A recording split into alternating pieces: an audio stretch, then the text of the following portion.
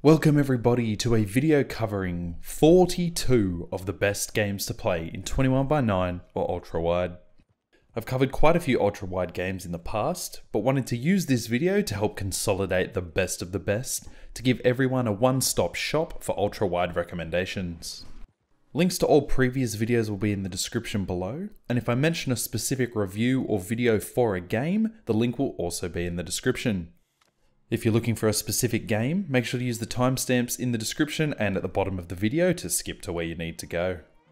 For those who are curious, I'm playing all these games on an Asus ROG Swift 34-inch ultra-wide gaming monitor at 3440 by 1440 and using a very recently acquired RTX 3080. I don't think my setup is currently fully up to scratch to utilize the 3080 to its full potential, so the frame rates I say may be a little under where they should be. We'll be covering each game relatively rapid fire so that the video isn't incredibly long. So strap in, and also I should mention that the games aren't in any particular order. Most games mentioned are either here for their ultra-wide prowess or how great the game looks. I recommend watching reviews for any games that you're considering before buying them. And last but not least, make sure to leave a comment regarding your personal favourite games to play in ultra-wide. There's obviously going to be ones I've missed in this video, so make sure to let me know. Starting off the list, we have one of my favourite games of all time, The Witcher 3 Wild Hunt. This is one of the best RPGs of all time, with a massive and beautiful world, amazing quests and story, and fantastic DLC to boot. The game itself and the HUD are in 21x9. Cutscenes are at 16x9 by default, but this can be easily fixed with a hex edit. I was running the game on max settings and using a few graphical improvement mods, and it ranged from around 60 FPS in some of the busier areas and cities, all the way up to 130 FPS, and I've reviewed this game in the past. Chernobylite is a game that's flown relatively under the radar for a majority of people. But this post-apocalyptic survival horror style game provides a smooth mix of Stalker and Metro series into its own unique and supernatural-esque version of Chernobyl. The gameplay and HUD are both in 21x9, and I experienced one or two pre-rendered cutscenes in 16x9, but everything else seems to be pretty well ultra-wide. At max settings, the game seems to sit between 60 to 90 FPS at most times, and I also reviewed this game very recently, so check that out. I'm in love with this next game, which is Resident Evil Village, and it's actually one of my first Resident Evil games I've ever played, and it's been so much fun seeing how high my heart rate can go while just playing a video game. It's scary and creepy, but nothing insane from what I've heard, and it's not as scary as previous entries. But it also looks absolutely fantastic, and both cutscenes and HUD are at 21x9. I did find, however, that I had to download a fix to increase the FOV a bit, because the default felt just a little too constrained. I ran the game at max settings, with ray tracing turned on, and still maintained a surprising 70 to 100 FPS most of the time.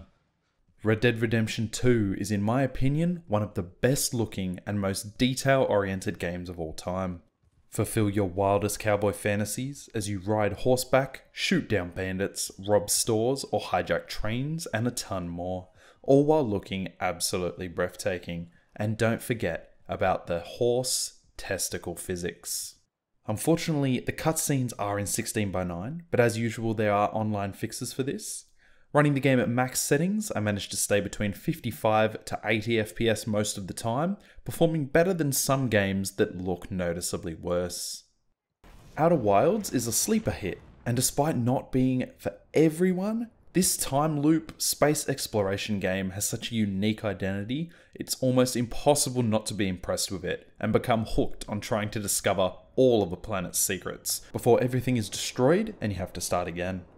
There's so much to discover and learn playing this game. The entire game seems to be in 21x9, including the HUD, and at max settings the game ran between 80 to 150 FPS almost always. Dying Light is up next. This first-person zombie survival parkour game is one of the best zombie games in my opinion.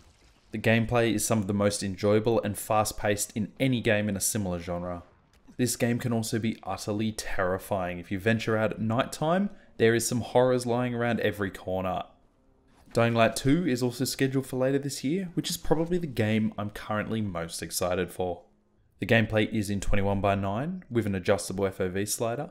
The HUD unfortunately sits at 16:9 but isn't too intrusive, and I often play with the HUD off. I was playing the game at max settings and it stayed above 100 FPS at basically all times, and I've also reviewed this game in the past. Divinity Original Sin 2 is up there as one of my favourite games of all time. This tactical turn-based RPG takes place over possibly hundreds of hours with in-depth character builds, amazing characters, and addicting and difficult gameplay. The game and HUD are both in 21:9, pre-rendered cutscenes are in 16:9, but there aren't too many throughout the game. On max settings, the game stays above 100 FPS at basically all times, and I made a video covering this game very recently as one of the best RPGs of all time, so make sure to check that out. Two games occupy the next slot, these being Far Cry 5 and Far Cry New Dawn. These games are both first-person shooters based in the same open world. Far Cry 5 is based in almost modern times, whilst New Dawn is based in the same world as 5, but after the apocalypse. The game is in 21:9, while the HUD and binoculars are both in 16:9 sadly. Despite having an FOV slider, the FOV seems to reset when driving or performing actions such as climbing, which can get a little weird as it almost looks like it zooms in then back out.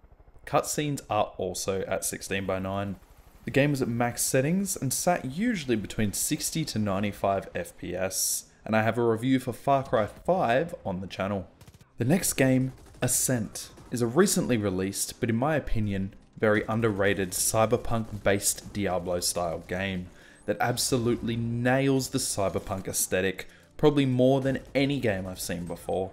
The combat feels great and the game is just incredibly exciting to play.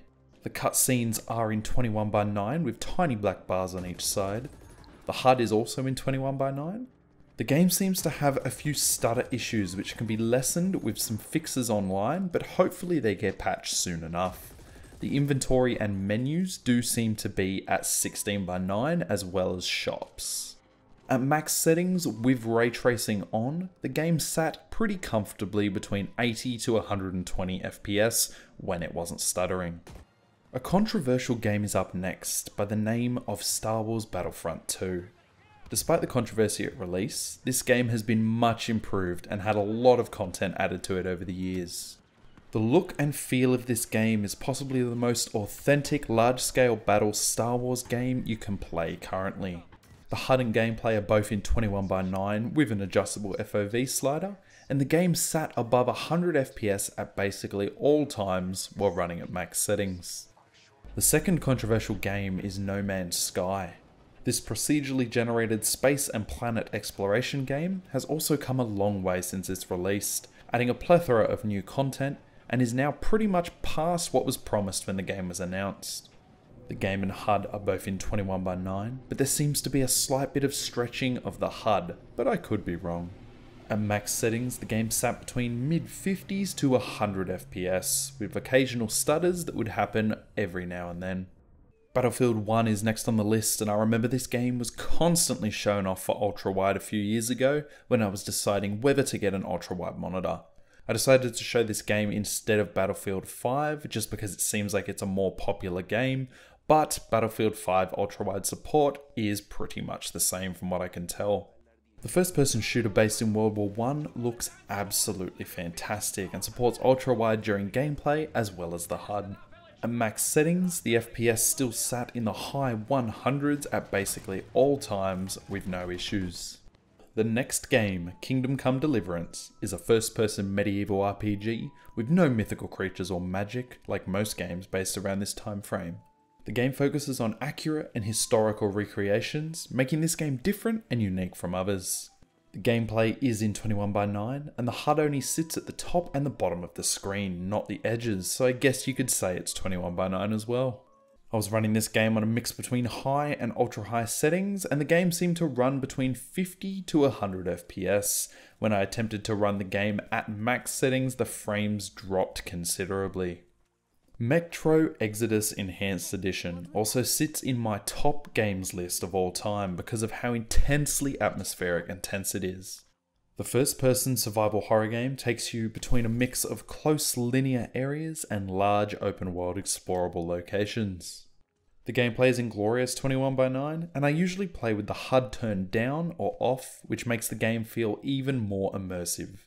I was running the game at a cross between high and ultra settings, whilst also running ray tracing at high, and the game seemed to sit primarily between 45 to 60 FPS, as it's a very taxing game.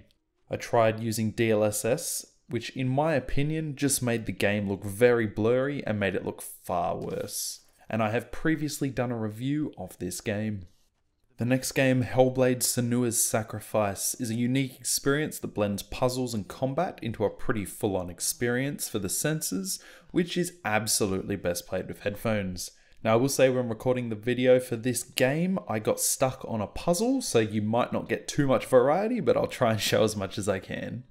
The gameplay is in 21:9, but can at times feel too close or zoomed into the character, and the game has basically no HUD. At max settings, the game sat around 60 to 100 FPS most of the time. Hunt Showdown is a multiplayer focused game where your aim is to kill creatures and boss enemies, and aim to escape the map. Other players will also be thrown into the mix, meaning you have to be as stealthy as possible, or they'll find you, making the game super tense and exciting. Your character that you've spent a ton of time leveling up can also die permanently if you're not careful. The HUD for this game is in 16:9, as well as most of the menus, but the game itself is in 21:9. At max settings, the game sat between 80 to 120 FPS most of the time. The next game, Monster Hunter World, involves hunting and slaying or capturing large and amazingly impressive monsters, all with unique animations, behaviours and more. This game is in actual 21:9, resulting in a small black border on both the left and the right of the screen, which can be slightly distracting, but you kind of tune it out pretty quickly. The HUD is also in 21:9, but the cutscenes are unfortunately 16:9. At max settings, the game sat around 75 to 95 FPS, and I also reviewed this game quite recently. Shadow of the Tomb Raider is a third-person action-adventure game in which you explore ancient civilizations and temples in the search of artifacts and information. The game is a mix of puzzles, combat, and a little bit of easy parkour. Both the gameplay and cutscenes are in 21:9, which is always awesome to see, but most of the HUD is in 16:9. At max settings, and with ray tracing turned to high, the game ran an average of 71 FPS in the benchmark test, and seemed to sit between 60 all the way up to 120 while playing. Days Gone is one of the few games ported from PlayStation, and it's done so goddamn well. As you can probably tell from my love of Dying Light, I'm a big fan of zombie games, and this one provides you with a motorbike as transportation and has zombie hordes, which can be terrifying and also ridiculously exciting. The game, cutscenes and HUD are all in 21:9, and I don't think I've really noticed anything at all that sits at 16:9. At max settings, the game sat solidly between 80 and 120 FPS. It's car racing time with Forza Horizon 4. This game provides you with literally hundreds of cars to unlock, customize and race across a pretty nice looking world.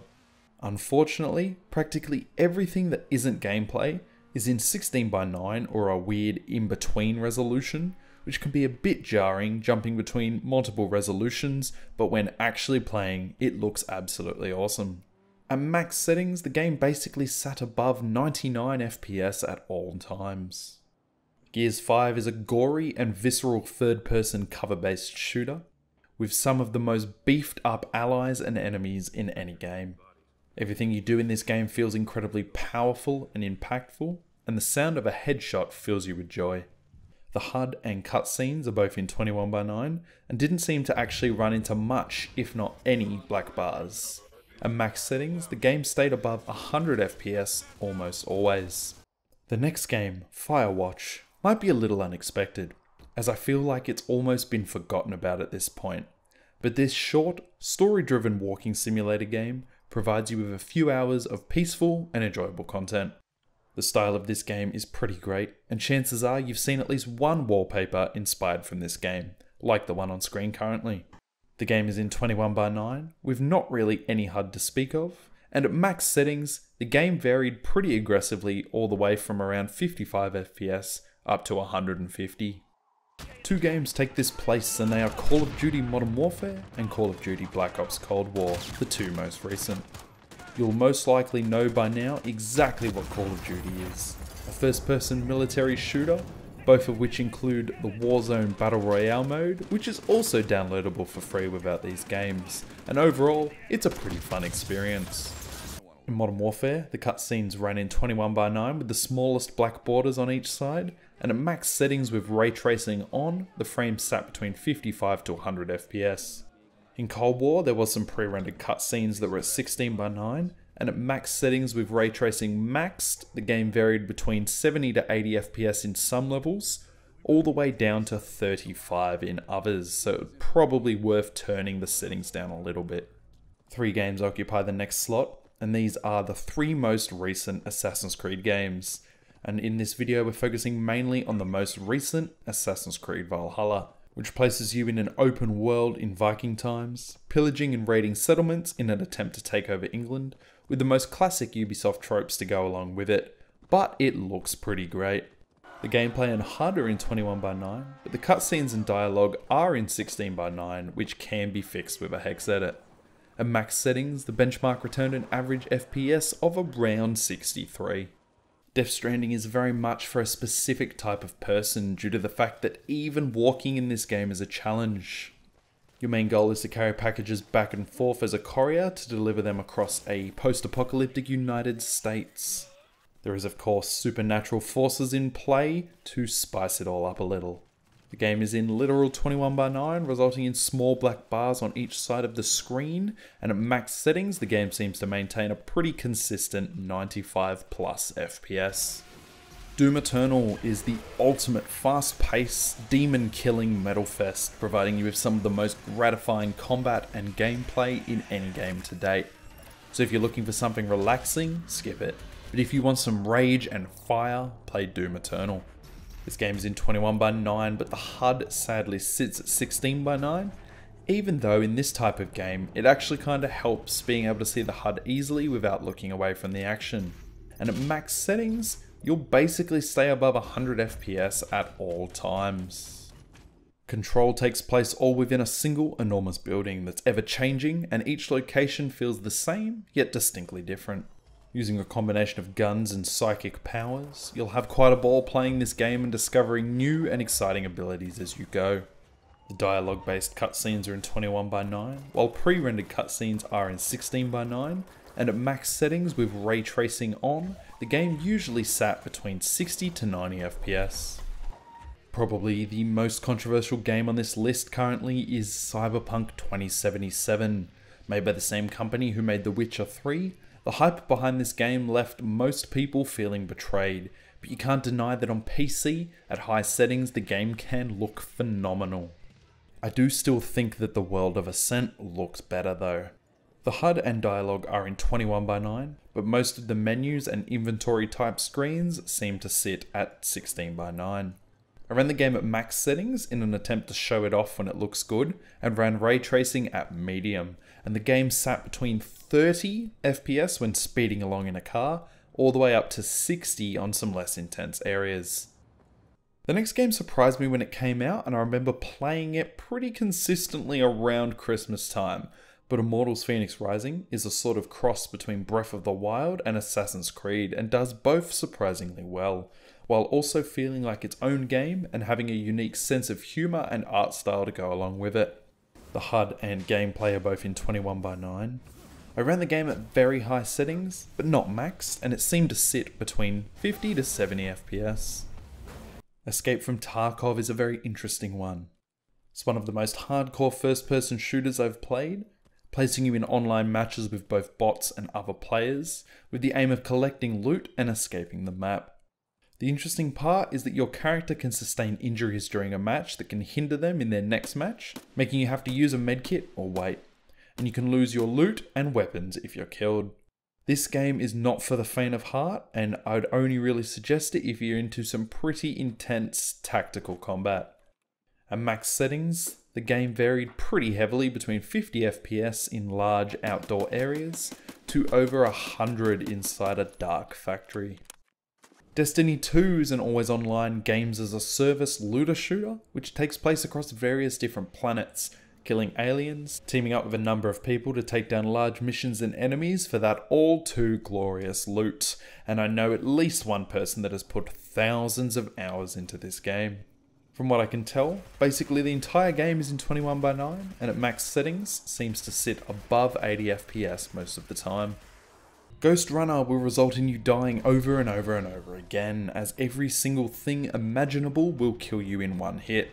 But as you learn and progress, you'll get better and better at the amazing parkour dodging and pure art of how every level is set up. When you complete a level or a section of a level, it'll fill you with an intense amount of happiness. The HUD and gameplay are in 21:9, and at max settings the game sat around 65 to 90 FPS most of the time. Horizon Zero Dawn is another port from PS4, and again it's been done so incredibly well, making it one of the best looking PC games.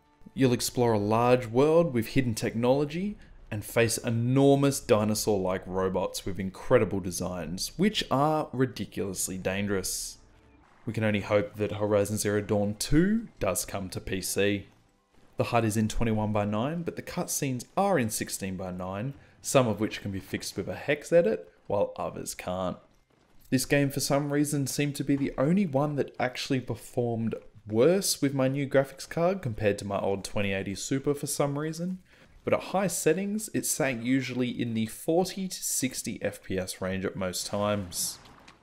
The vibrant Biomutant is up next. Explore a vibrant and pretty impressive post-apocalyptic world as a small furry creature. Shoot, slice, ride creatures and even mechs around the world. The game relies on a narrator instead of voice acting though, so no characters really stand out. But on the upside, I don't think I've run into a single black bar or 16:9 issue, as almost the entire game seems to be fully in 21:9. At max settings, it seemed to sit between 60 and 95 FPS.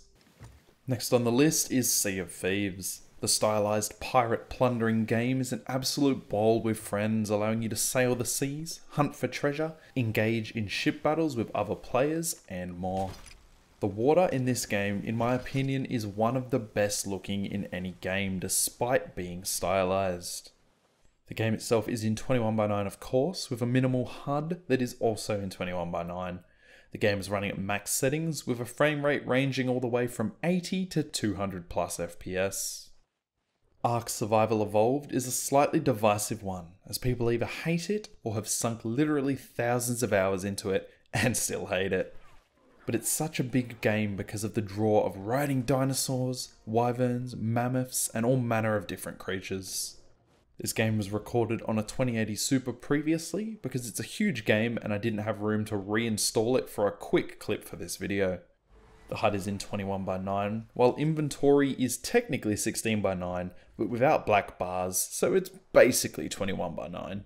The game is quite taxing and you won't be able to run the game at max settings with a decent frame rate unless you have an absolutely killer rig. And I have also reviewed this game relatively recently. One of my favourite Star Wars games, Jedi Fallen Order, is an almost Souls-like Star Wars game with relatively challenging combat, parkour, force powers, puzzle solving, and a relatively exciting story, and the game even includes lightsaber customization, which in my opinion, every single Star Wars game needs. The cutscenes are sadly in 16:9, but there are fixes out there, and at high settings, the game sat between 50 to 70 FPS, but seemed to stutter quite a lot and have relatively regular frame drops, which was quite disorienting. And I've also reviewed this game previously. Early access, procedurally generated survival game Valheim took the internet by storm at the beginning of 2021 with its interesting art style, unique take on exploring and learning for yourself rather than being told, and multiplayer options. It also allows you to build your own structures and even terraform the land. Grab a couple of mates and go adventuring and you don't know what you'll come across. The HUD and menus are all in 21:9, and at max settings the game seemed to vary between 45 to 80 FPS.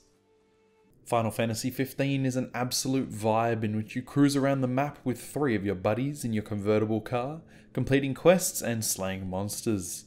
The combat is exciting, and the food looks amazing.